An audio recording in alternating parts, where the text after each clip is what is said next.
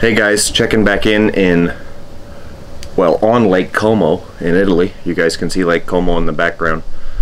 And we're here on basically on the border with Switzerland.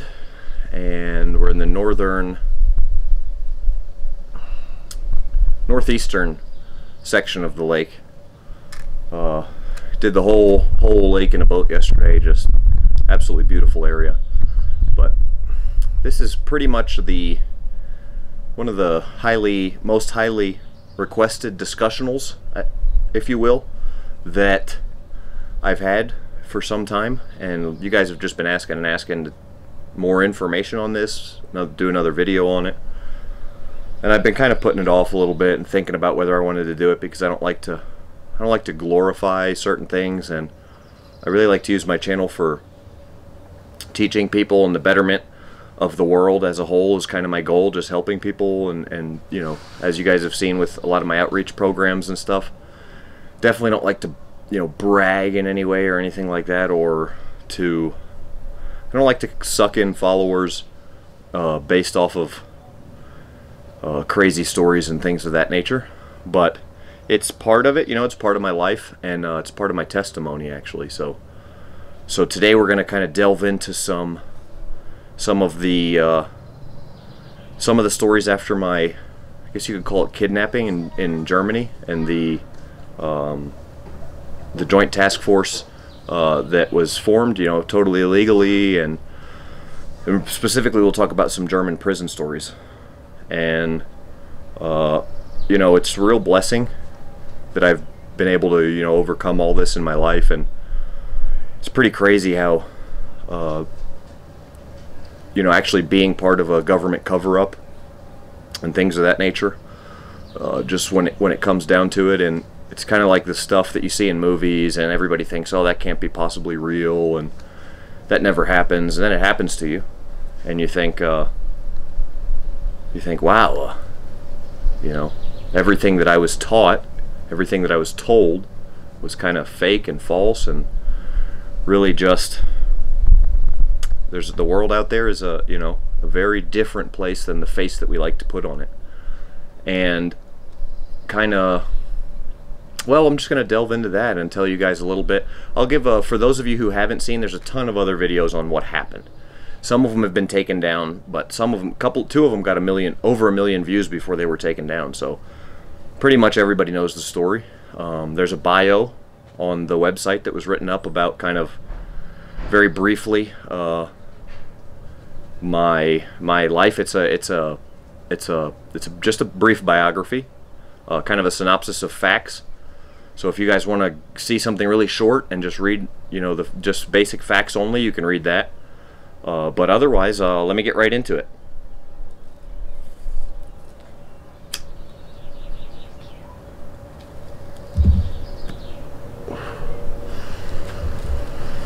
So, about a year ago, no, over a year ago now, I was in Europe, like I am now, traveling, executive protection, working with some of the largest growers of organic produce out of Latin America. We were doing deals, you know, discussing deals. I was also acting as a translator as well. And I had flown in from El Salvador to Spain to Germany, and at each airport I was basically captured and held for 24 hours and interrogated by masked men who didn't reveal anything about themselves to me, and put back on a plane 23 and a half hours later, the exact flight that I would have had the day before. And then that happened, boom, happened in El Salvador, happened in Spain. When I got to Germany, it happened as well, and then they just released me into Germany and said, go about your business. 3 days I was in I was all around. A day in Berlin, 2 days I was in Nuremberg at a big convention center there, and we were just having deals with some of these big buyers of organic produce. The cardamom market just went crazy, and the guys that I work with ended up making, you know, almost $100 million in 2 years. So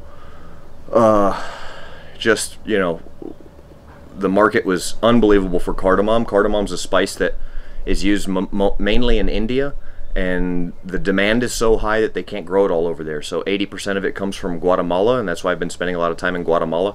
This was right after I was spending all the time with the gold, working with the gold. Then I started getting into the cardamom. Just as you guys know, where there's really high money ticket items, people are always going to need security consulting and hard security services, executive protection, private security, things of that nature. So getting into that, and then so I was, you know, when I got to Germany, they did the whole interrogation. They had been tracking my movements all around the globe, and kept interrogating me, trying to work up something. And this had to do with my history with the U.S. government, which a lot of you guys know about. So, and they kind of just weren't happy. We weren't on good terms, and they wanted to try and find something to kind of stick it to me and, you know, make me basically disappear.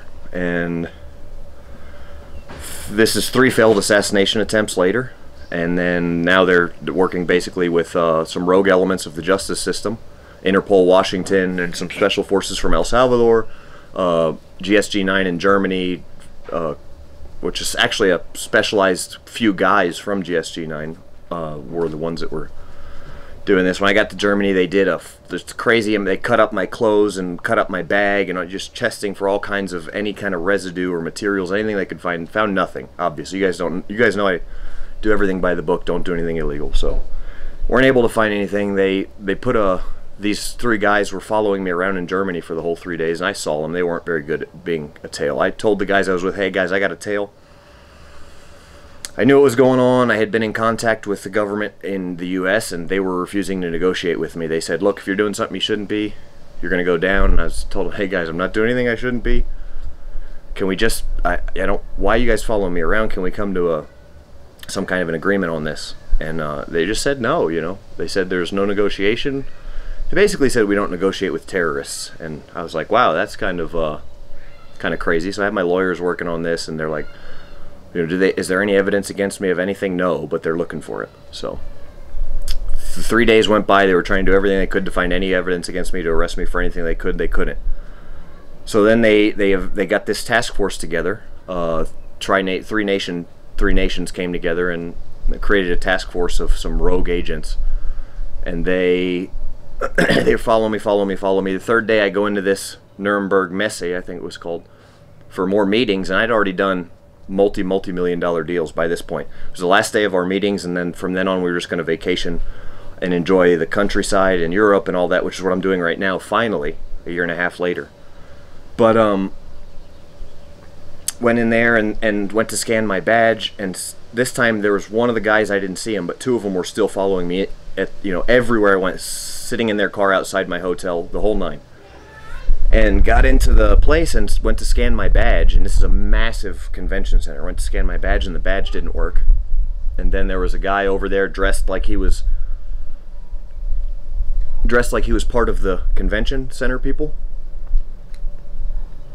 And he told me, hey, is your badge not working? You need to go check with the help desk. And I went over to check at the help desk, and I immediately knew what was going on. So on the way to the help desk, I told my buddy, I said, hey, you guys need to figure out what you need to do, because I'm not going to be here for the rest of the trip. Like I told you, these guys are following me. They thought I was crazy. They're good friends of mine now, and I actually work with them. They're business partners now. At this point, they were still clients. But he said, man, you're crazy. That's not true. Nobody's following you. You're paranoid. I said, okay. I said, well, look, you guys need to figure out how to do this the rest of the way. You're not going to hear from me anymore after today, but, you know, I may be fine, I may not be. But just go, you guys got to continue on without me. I don't need payment. I'll finish, you know, it was 50% up front, usually is what I do. All expenses paid, and then 50% when we're done. But I was like, you don't have to finish the payment, whatever. Okay. And he still, at this point, thought it was BS. And went to get in the line to check at the help desk. Sat at the help desk in line there, and the 2 guys that were following me came up and approached me from the other side of the line thing there. There's like 2 people in line in front of me. And they said, in German, is your badge not working? And I said, excuse me, I don't speak German. You know, I understood what they said, but I was just was the right thing to do at the time. See what was kind of feel them out. And they said, we can help you with that. Please come with us. I knew what was going on.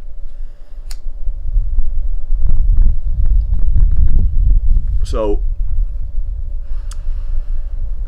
you know, I had weighed my options, and at this point I'd already been in negotiations trying to contact I had contacted the embassy in Germany, nothing. I'd contacted the German government, they wouldn't offer any kind of amnesty, or I'd already contacted several Latin American countries, wouldn't offer any kind of amnesty. Germany has a treaty with the U.S. where they can't offer amnesty to anybody that the U.S. is, even if it's illegal, even if the U.S. was doing it illegally, they still can't offer amnesty because they can't even. Germany doesn't actually. The U.S. government in Germany has higher powers than the German government in a lot of areas, which a lot of people don't understand. German police cannot even arrest American military over there. They just have to let them do whatever they want. And anybody that's in the government, in the American government, can run rogue in Germany if they want to, because Germany doesn't have control over Americans in Germany that are in a government role or military role. Citizens, if you're a citizen, you have no more rights than any German, and it's the opposite. The U.S. citizen, unless you're in the role in the government, that doesn't apply. So I'm there, standing there, and they said, "Come with us." Well, I knew what was going on at that point. I was tired of basically dealing with this, and I was like, if they're gonna kill me, they're gonna kill me. If they're gonna, I couldn't work anymore. I couldn't live anymore. If they're gonna arrest me, put me in some sort of a Guantanamo Bay type place, which is basically what they did, then whatever. I'm just gonna deal with it. And I had filmed my kill capture video previously to that, and which the kill capture, when nobody heard from me, in a few days after that, the kill capture video released. That went viral. Everybody heard my story. And so I went with these two guys, to a back room, and there was just 20-30 guys in there, about 26 guys in there, just loaded to the teeth. SWAT team, but German type. Basically the special police unit. Only 3 of the guys were from GSG-9, and the rest were just like basically a high elite German SWAT team. And so they really thought I was gonna do something crazy, I guess. I don't know. I got back there and they said, hey, look, they surrounded me.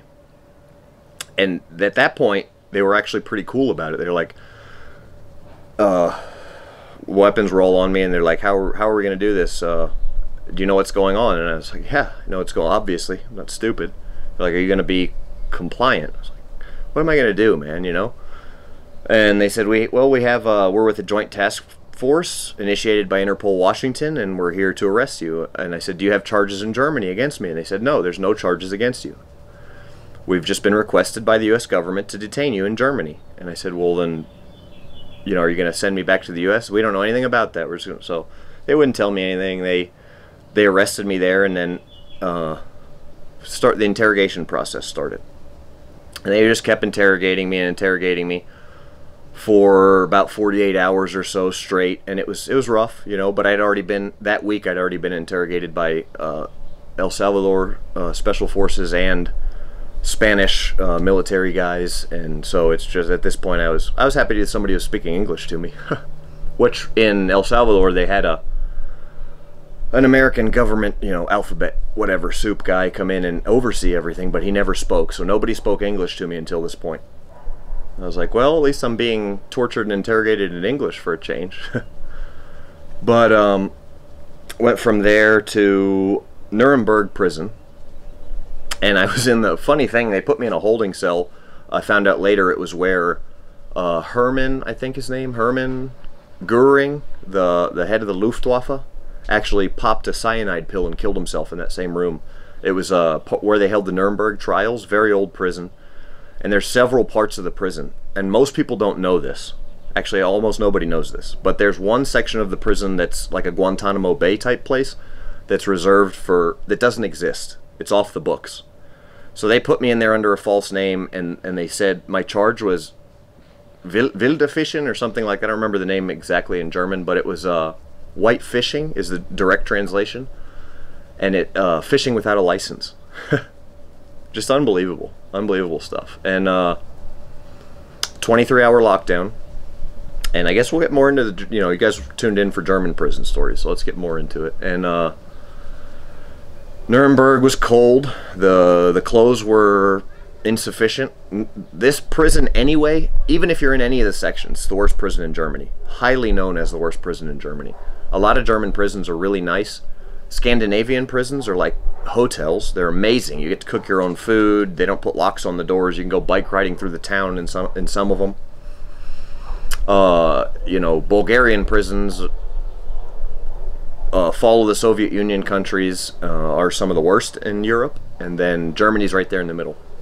But Nuremberg and Bayern, Bavaria, that area is very strong ties to the Nazi community, very old money that dates back to the World War II era, and a lot of very, very what you would call conservative Germans that don't like outsiders, and they don't apply themselves to the rules of the rest of Germany and the rest of the European Union and things of that type thing. So there's a lot of there's chemical lobotomies that go on in there. There's a lot of people come into the country as trying to be refugees, or if you come into the country from certain areas in Africa or certain like I said, follow the Soviet Union countries and cause a problem in there, they'll give you a chemical lobotomy, and they know how to do it. They leave you for a certain amount of time, and if nobody comes to contact you, a lot of Middle Eastern and African countries as well. And what they'll do is they'll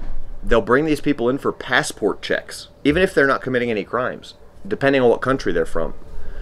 Because they're in Germany seeking asylum. They have no family really worried about them, or at least no family with money, so there's nothing these people can do about it. And a lot of them are real gangsters, a lot of them are real bad people. So I'm just stating the facts here. I'm not saying my opinion, which I think everybody should be treated fairly, but then I've also seen people in prison that were just not human beings. They're just evil people to the core, no good in them. Do I think they should be treated unfairly? No, but they definitely deserve to be in prison. They're a menace to society, a real menace to society, and I've seen a lot of people like that. So there was people like that there. There was one guy, a Russian guy, and he was a Russian crime boss, and I never knew him when he was supposed to be this tough guy. And when I was there, he would come around shuffle, like with eyes half closed, and knock his coffee cup. They'd open the cells on my block for 1 hour and every morning. And this was big-time criminals where I was at, and guys they were basically trying to hide. There was several guys in there suspected of terrorism, and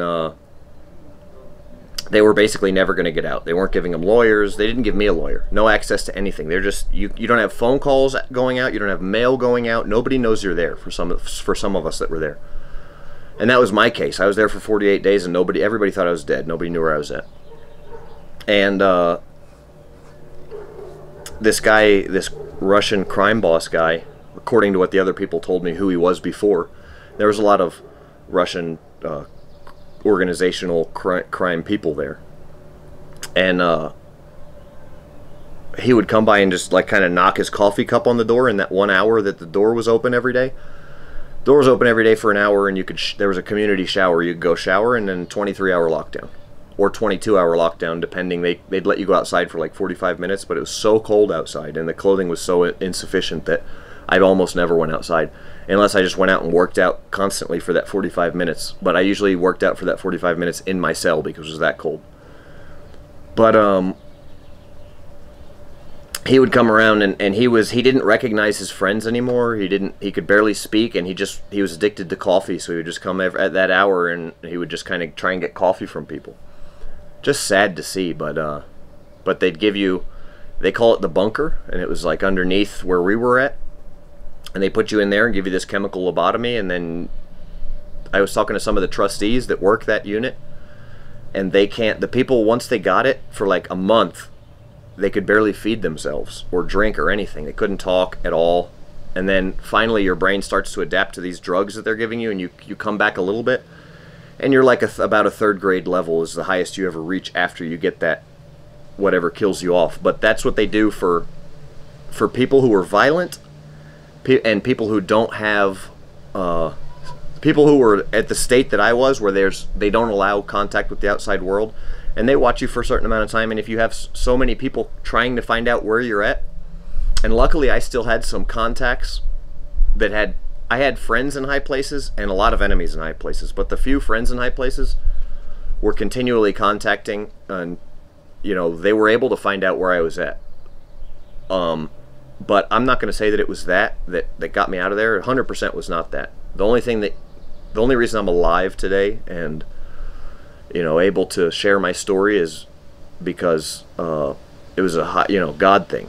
You know, there's absolutely nothing I did. I don't want to share these stories and tell you guys that I'm some kind of an Superman or, you know, super spy or, you know, top level secret agent. I'm just a guy, and I didn't get lucky in any way. You know, I definitely have a skill set, but it's all God given. You know, I've been in a lot of really hard, really tough, really terrible situations, and have survived by providence, fate, and divine intervention, and have learned lessons coming through them, obviously, and of course, but nothing of my own power. There's no human being on earth, or who's ever lived, really, other than maybe Jesus, that could have survived these things on his own. So it wasn't, you know, I'm not bragging here. I want you guys to know right away. I'm sharing these stories now to just get the truth out there, because I don't like to see a lot of the stories. You guys know they started a defamation campaign when they finally released me,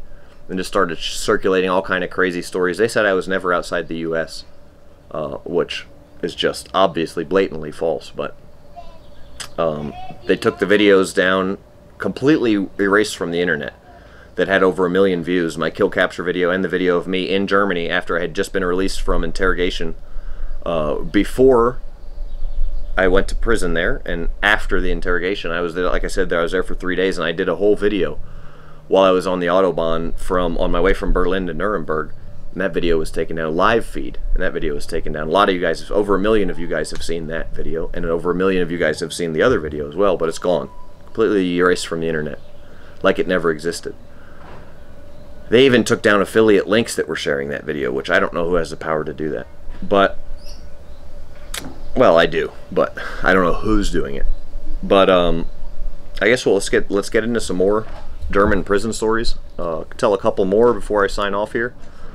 But guys, make sure you subscribe to the channel. I think what do you got to do? Click the bell or something like that so you get the notifications, and comment right now. First of all, pause this video and share it, because the main reason I'm trying to tell these stories is to share my story and share the truth. Create some, you know, eye-opening for the American population, because, you know, everywhere else in the world people are aware of government corruption. For some reason in America we're just not.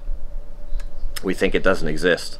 And so pause this right now, share this video, and comment below your thoughts and what you want to see more of.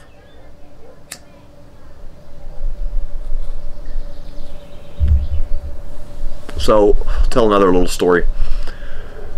In my block, there was single cells all the way down, and there was a 3-man cell on the first thing. And after I got released from that Goering cell, I got put into the 3-man cell, which I was happy with, because I would have, you know, I didn't want to be by myself like everybody else on the block was for 23 hours a day. And I had a bunch of cash with me, in US cash. I hadn't transferred to euros yet, and they told me because it was in US dollars that I wouldn't be able to use it. So the food's just, they feed you twice a day, and only one hot meal, and just tiny portions, terrible food.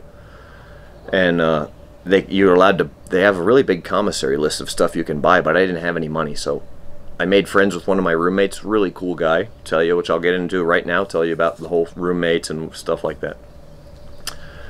And I'll tell you about that. But he was, okay, I had several roommates throughout the time I was there, but the two that were there for the longest, I had one guy from Thailand who didn't speak much English. He didn't speak much anything other than Thai, but he had killed his neighbor with a knife, and he was there for that, which probably, you know, I think he got sentenced to 10 years and then went to prison while I was there. There was another guy that was in my room who was really cool guy, like 6'9", Dutch guy from DJ, really cool dude from the Netherlands. That was also like one of the biggest drug dealers.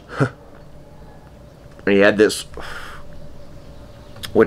I was talking to him, and he had this fleet of vehicles that had the secret compartments in the back, and you would like put the radio on a certain station, turn one of the turn signals on, and do something else with the air conditioning. I don't remember exactly what it was, but secret compartment would open in the back and there'd be drugs in there. And he told me that he just got bored basically and enjoyed the rush of doing it, so he would actually still do it himself, and he had his whole family with him and brought a bunch of drugs in his car. Crazy story. But I haven't heard from him since I got out, and I gave him all my contact information when I was there, so he's obviously still there. But there was a snitch on the German side, so they arrested him from that. The guy that he ended up selling his drugs to caught him. Otherwise, he would have never been caught.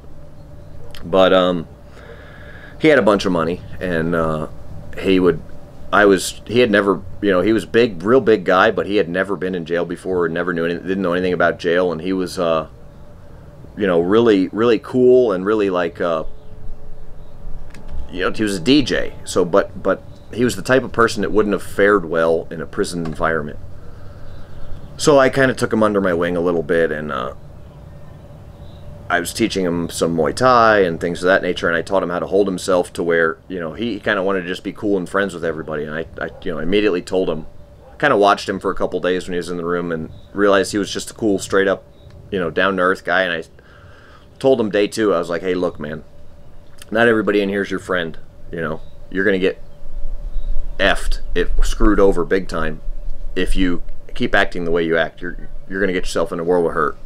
It's going to be worse than it already is. He's missing his family.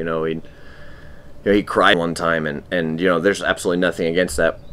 I'm not saying anything bad about crying. Men cry. I've cried before, so it's but in prison you don't want to let other people see tears in your eyes.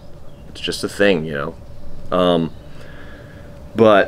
kind of took him under my wing, and then he was buying a bunch of commissary and a bunch of food. So then we started eating together, making meals together, trying to get real fit and in shape and eating healthy. And that was cool because my last half of my time in there I ate good, which night and day difference, changes the way you stay. It went from really bad, gradually getting better to the point where I'm at now, where it's all covered up. Now they act like it never happened, and I'm just traveling the world and enjoying my life again. So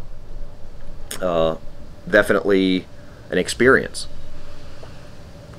But so that was that was him, and that was my role with him. And the other guy that I spent the most time in the room with was a Lithuanian guy, and I had initially had some problems with him, and my only problems that I had when I was there revolved around him, and he was connected with organized crime elements of Eastern Europe. So it wasn't just him, it was one of those things. And when we first got in the room, he ordered a TV pretty early, and I set the rules for my room. And somebody's got to, because these guys are just animals, and you're living in a zoo. Somebody's got to make rules. So I set the rules for my room, and I told him, he liked to have the windows open. It's below 0 outside.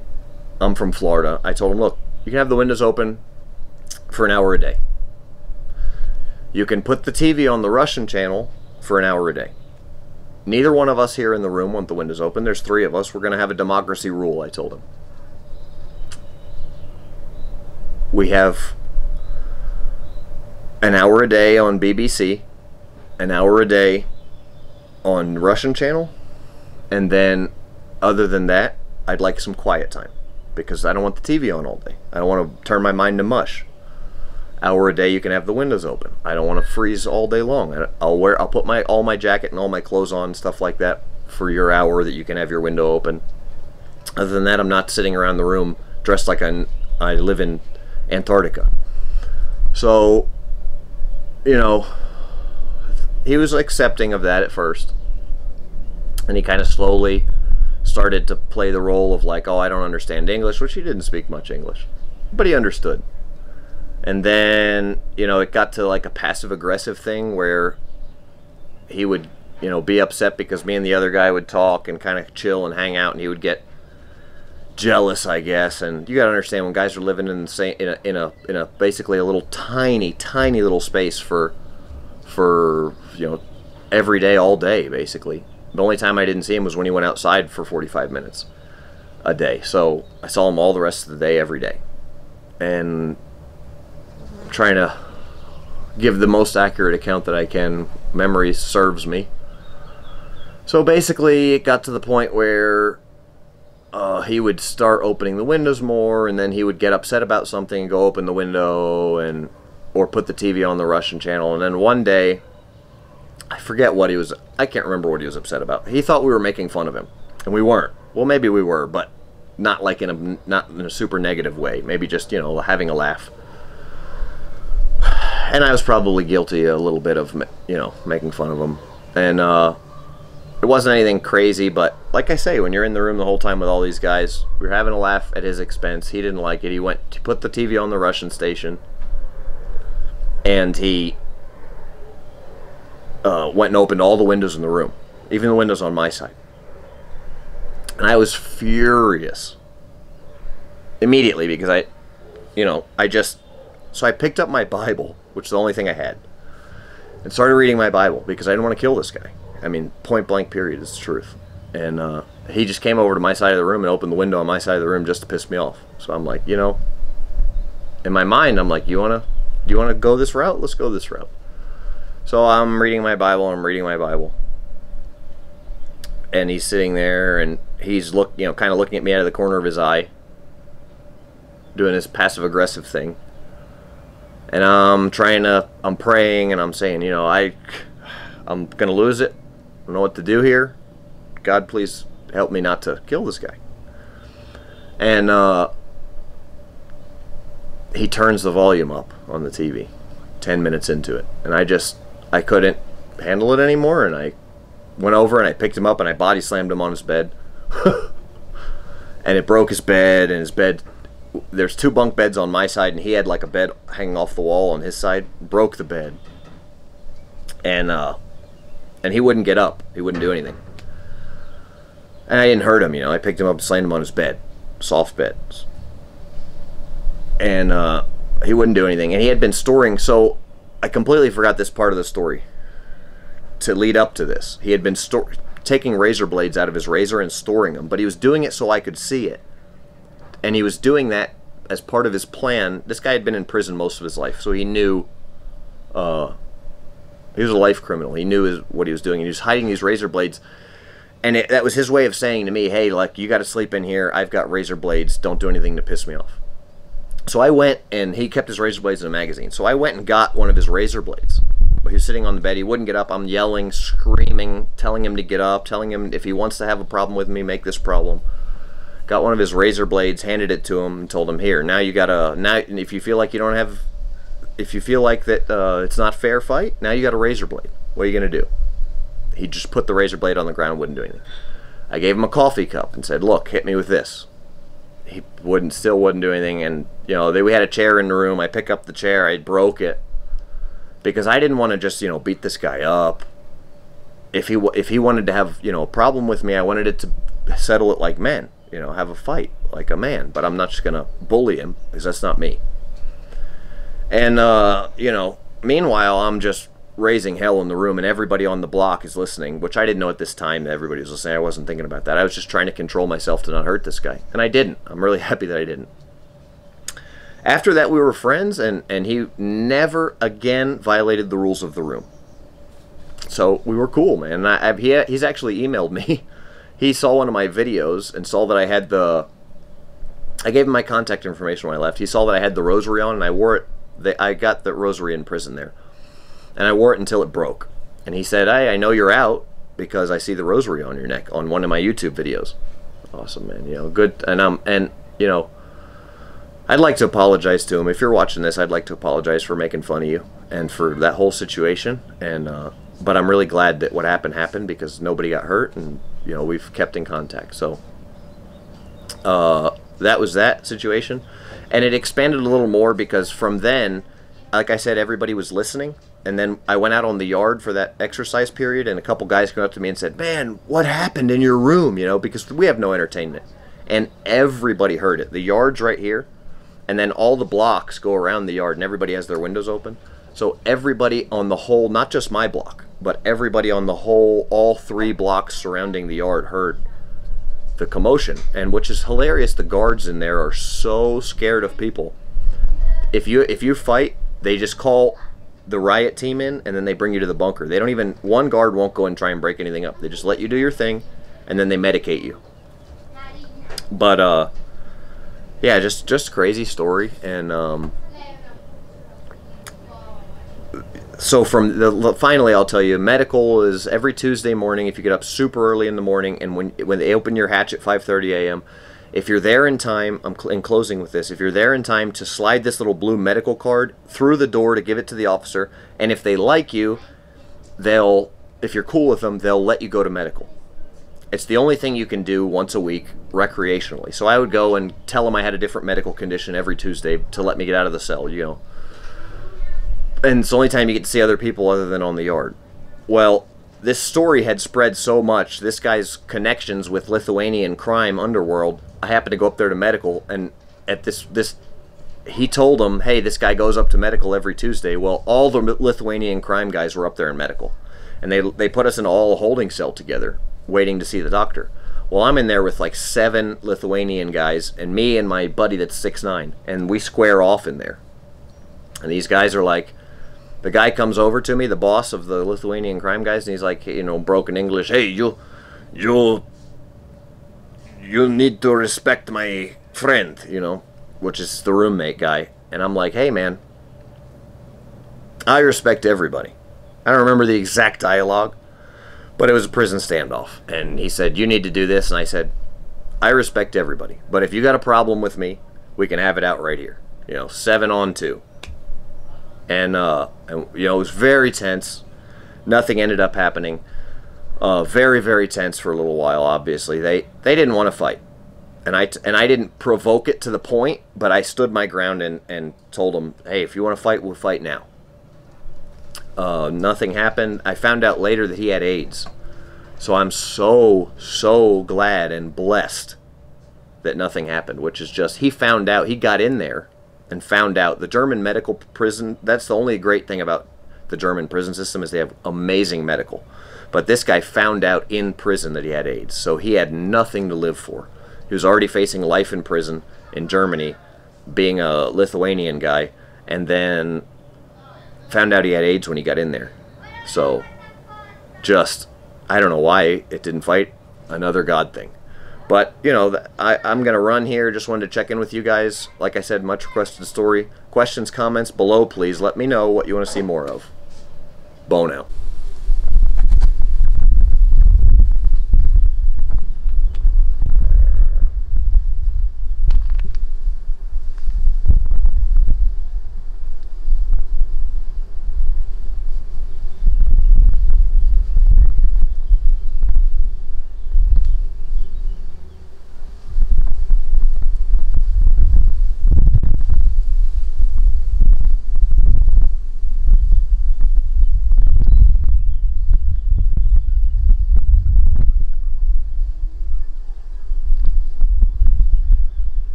Well, guys, we are on the other side of Lake Como today, and you guys know what this is. Shameless plug, the most effective self-defense tool in the world.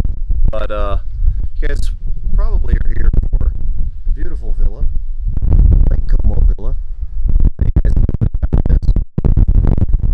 And I will also, in a future video, probably in this video actually by the time I do it, but I'll do a little walkthrough here for you guys and tell you some cool stories, probably tomorrow, but like I say, it'll be most likely in this video. We've got a pretty cool house here, as you can see. Lake Como, Italy. This one's way up in the mountain. Master bedroom. Guest bedroom.